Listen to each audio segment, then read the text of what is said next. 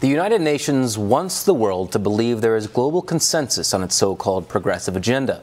In tonight's in-depth report, Church Militant's Kristine and Christlieb showcases developing nations bucking the elitist agenda. I call to order the 19th meeting of the Second Committee at the 77th session of the General Assembly.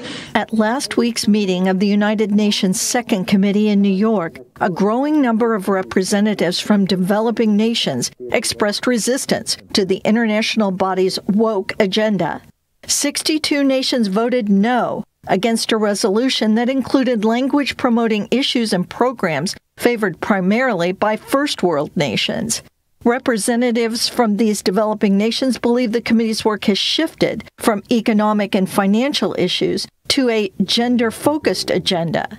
The Center for Family and Human Rights, or CFAM, reported the frustration of a delegate from Cameroon. Instead of debating financing for building resilience, infrastructures, vocational schools, STEM, means for women economic empowerment, he said, we spent more energy debating how many references to have on gender-based violence, comprehensive sexuality education, and multiple and intersecting forms of discrimination.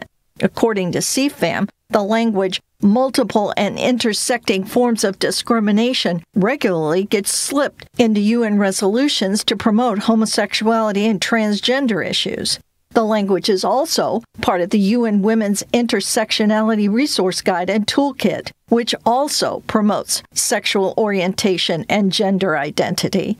Developing countries have long opposed gender ideological issues. It is a crime punishable under our laws, and we intend to keep it as that for long. Who should define human rights?